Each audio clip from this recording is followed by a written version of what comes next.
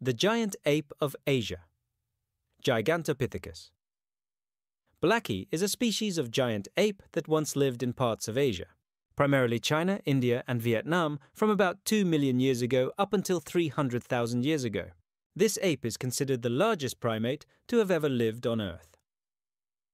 Size and discovery. Our knowledge of Gigantopithecus is largely based on the discovery of very large fossilized teeth and lower jawbones. Based on these findings, scientists estimate that an adult Gigantopithecus stood about 10 feet, 3 meters, tall and weighed between 440 to 660 pounds, 200 to 300 kilograms, making it a giant far larger than modern gorillas. Lifestyle. Despite its immense size, analysis of the fossilized teeth indicates that Gigantopithecus was a herbivore. Its diet consisted of tough vegetation, fibers, and likely bamboo.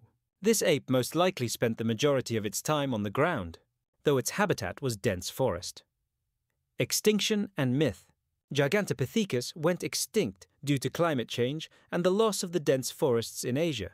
They were unable to adapt to the more open savanna environments.